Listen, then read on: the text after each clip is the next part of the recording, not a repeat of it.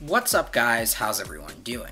In today's video, I'm going to show you guys how to get the real dynamic island on older iPhones running iOS 16.5. Before we get started, it's important to know that this is a much more detailed process than the last tutorial, and more can go wrong, so please be careful and pay attention. This method also works on iOS 16.0 through 16.5, and this does not work on iOS 17 yet. If you're on iOS 16.0 through 16.1.2, check the video in the cards or down below in the description to see how to enable a dynamic island on your device. I know that I said it already before, but please be careful and only do this if you're okay with having potential issues with your device. Everything should be fine, but just keep in mind that when you do something like this, you're messing around with things and you might have some potential issues. With that being said, let's go ahead and get started. Next, we want to sideload the app on our phone via AltStore, and here's how to set AltStore up. Obviously, you want to go ahead and download AltServer for your computer, and then once it's installed, go ahead and open it up. On AltServer 1.7 on Mac, you no longer have to enable the AltServer Mail app plugin. You can plug your phone into your computer. Also, in Finder and on iTunes, make sure Show This iPhone When on Wi-Fi is checked. And then from there, you can go over to AltServer, and where it says Install AltStore, you're just going to press on your device. Then obviously enter in your Apple ID username and password. It's going to go through. You might get this message. Just go ahead and press continue and AltStore will install on your device. If you're sideloading an app for the very first time, because we're on iOS 16, we now see this message indicating that developer mode is required. AltStore requires developer mode to run, so we're going to turn developer mode on. Go into settings, go under privacy and security, and then scroll all the way down until you see developer mode. Go ahead and tap on that and tap on the switch to turn it on. It's going to ask us to restart our device, so I'm going to go ahead and tap on that, and now the device will restart.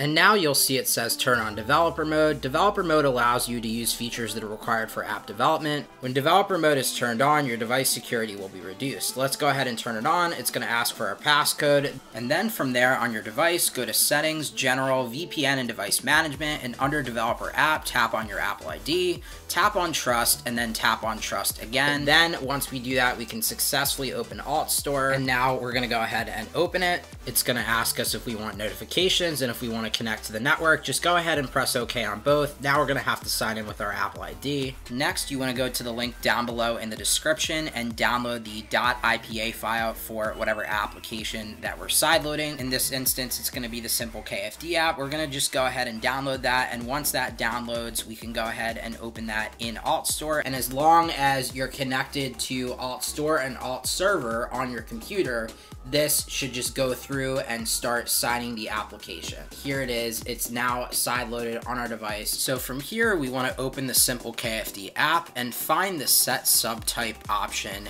This is the feature that's going to enable the dynamic island. It's really important to note that based on what you select, you might actually have some really weird resolution issues. So it's very important to be very careful when changing your device's resolution, or else something like that could happen.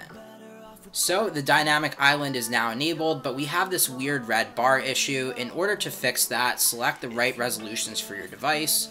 For the iPhone 11, 828 by 1770 is good. Your results may vary, just play around with it a little bit, but also be very careful and make sure you know what you're doing.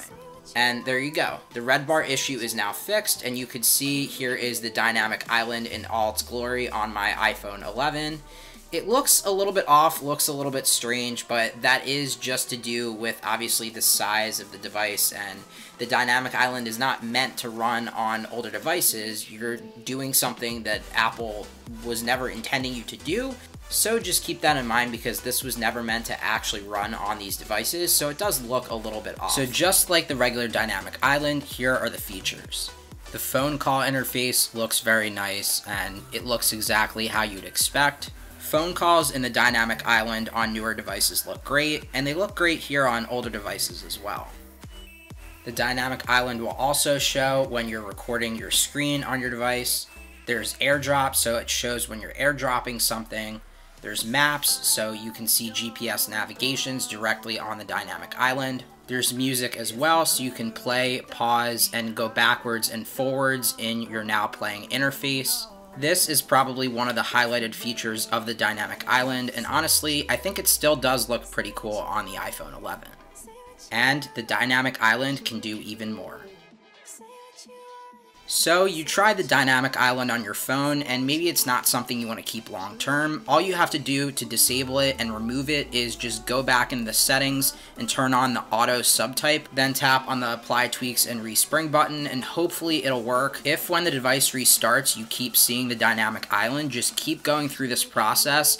I know personally myself, I had to do this a couple of times to disable it. So if for whatever reason it's not disabling the first time that you try to go through this and do it, just keep doing it, and eventually it might start to get annoying, but it will disable. Anyway guys, that's pretty much going to do it for today's video. That's how to get the dynamic island on older devices on iOS 16.5. If you enjoyed today's video, please make sure to hit that like button. Also, go ahead and subscribe and turn that post notification bell on, so that way you never miss out on a brand new upload.